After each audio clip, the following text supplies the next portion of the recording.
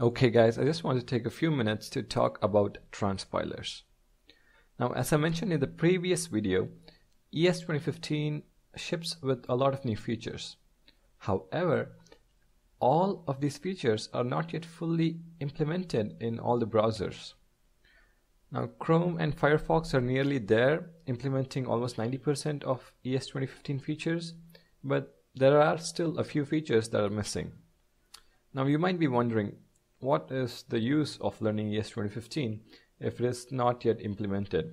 Now, this would be a different story if you were watching this video, let's say in 2017, but for now, this is where a transpiler comes in handy.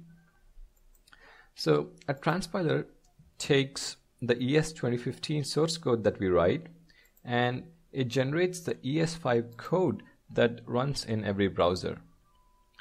Now, there are a few transpilers available like Tracer or Babel, but for our tutorial series, we are going to be using Typescript as the transpiler. So we will be writing ES 2015 code, and Typescript is going to transpile that code to ES5, which will run on every browser.